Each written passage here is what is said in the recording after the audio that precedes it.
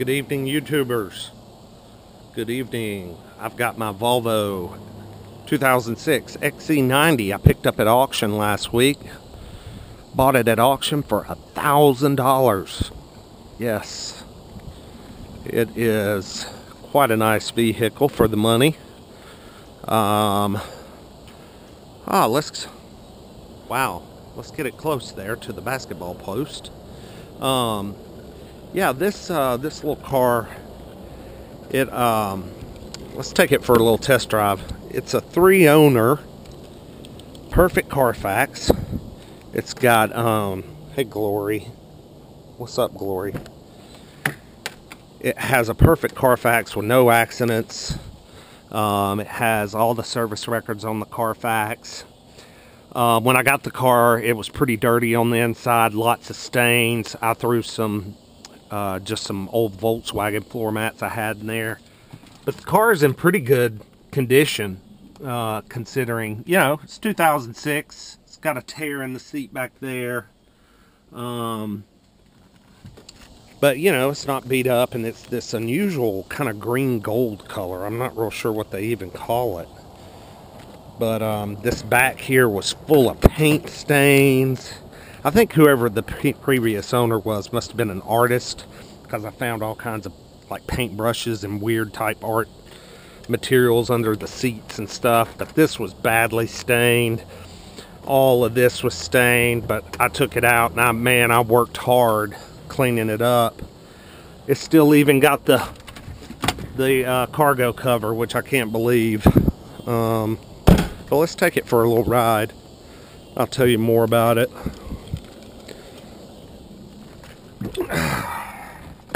I do have a check engine light on, but my OBD2 scanner for some reason will not link up to this car.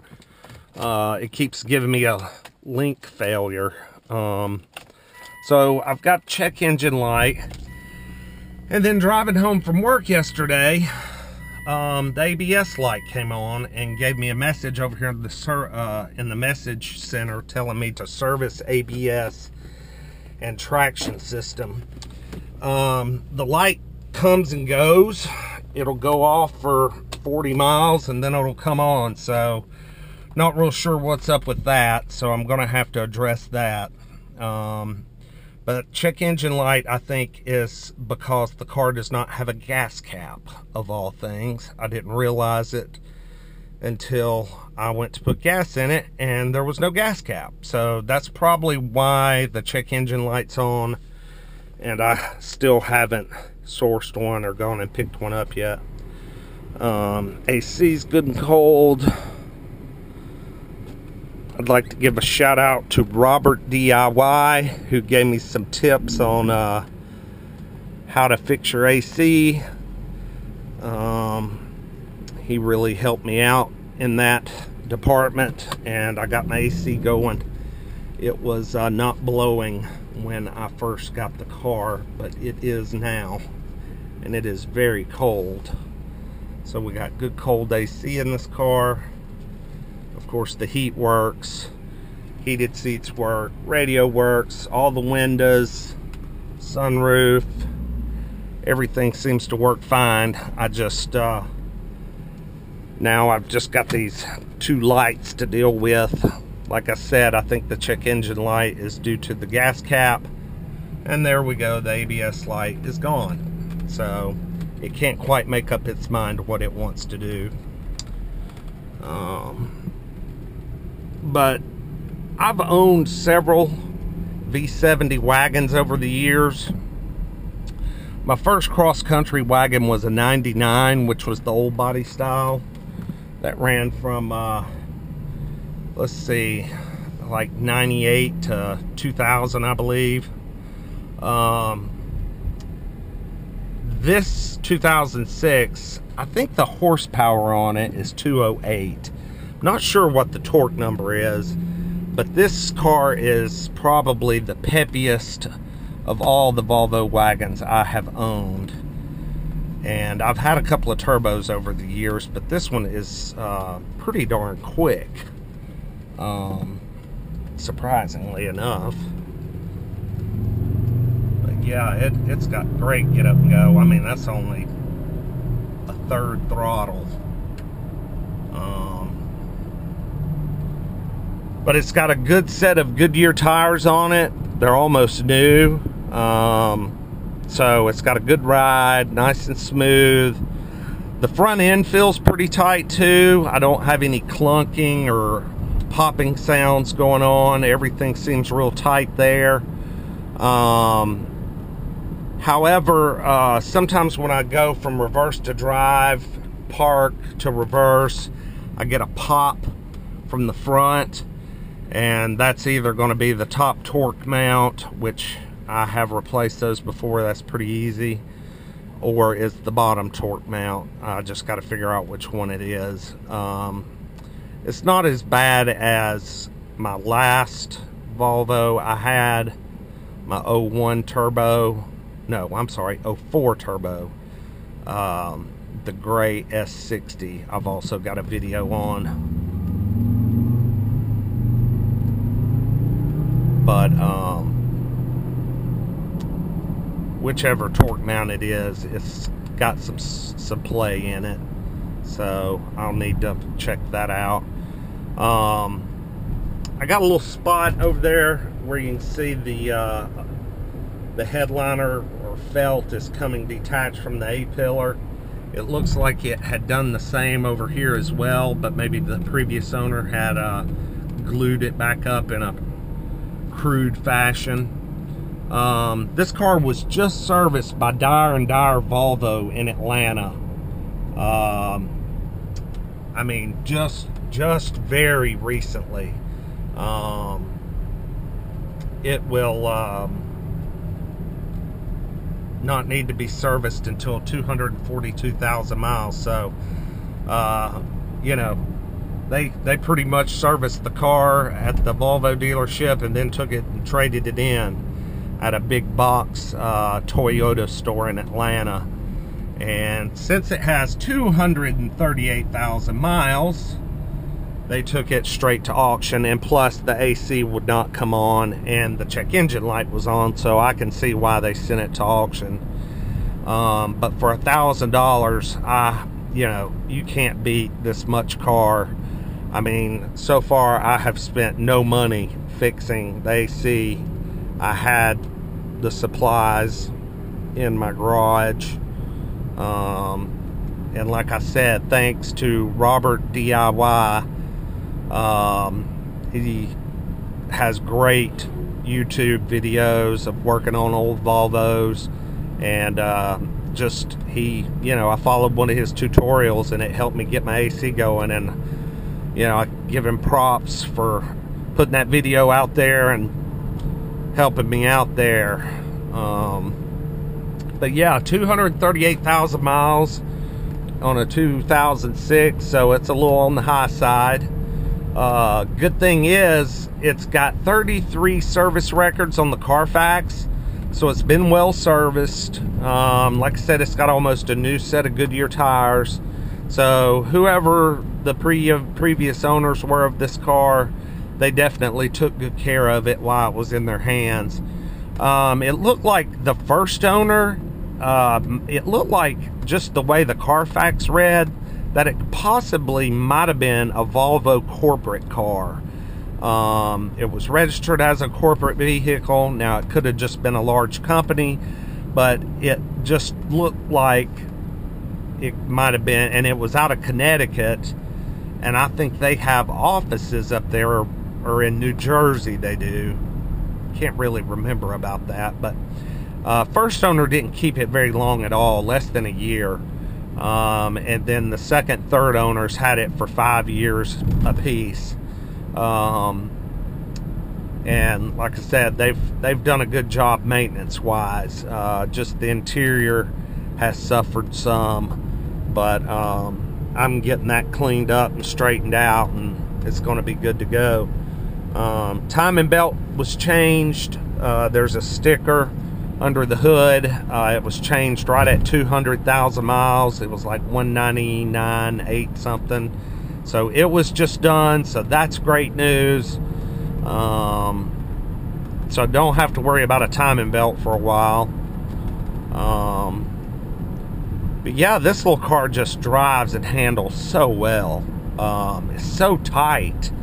So I'm thinking it has definitely had to have had some suspension work, bushings and struts possibly, and because there's just no, you know, these old Volvo wagons, they get loose in the front end and start popping and rattling and making lots of noise. And this one's just as tight as can be. And as you can see, that check engine light, I mean, it just has to be that gas cap, because this thing does not miss a beat. No hiccups, nothing. I wonder if my radio lights up. I've got it turned off. Let's see. Well, some of the lights light up. Some of the back lights may be out. We're going to go up the interstate one exit here real quick.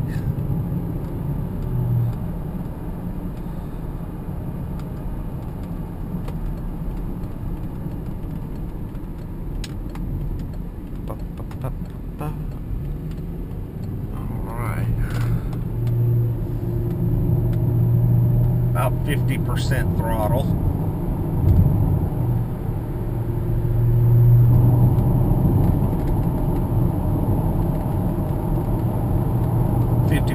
Throttle, and as you can see, she gets up to speed real quick.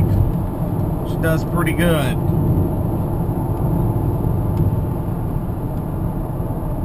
You gotta really watch yourself. Use the cruise control, because this car loves to cruise. It wants to go 85, 90, as fast as you want to go, it'll go.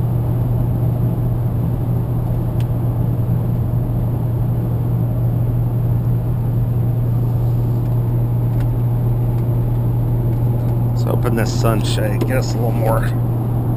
I'm filming this kind of late tonight. It's 20 till 9, so I hope you guys can see. So running about 82 miles per hour. We're turning about, I don't know, 2850, 2900 RPM. You can hear the 5-cylinder just faintly in the background.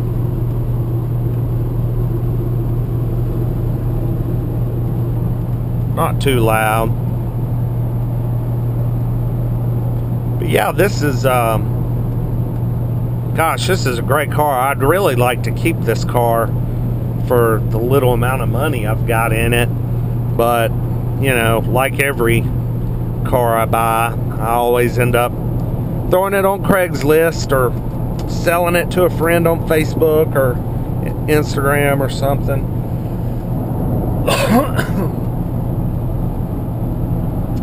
It does have all 4 automatic windows, which was a surprise. I didn't know it offered that, so that's a nice feature. Also, all the fog lights work, front and rear. They all work, so that's nice. And again, like I said, the AC is nice and cold.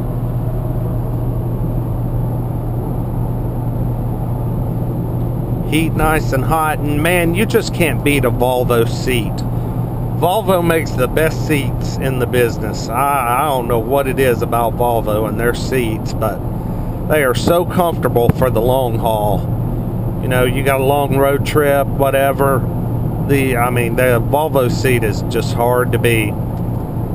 They're big and wide and provide support in all the right places. And it's a 4-wheel drive station wagon, so you can't get any more practical than that.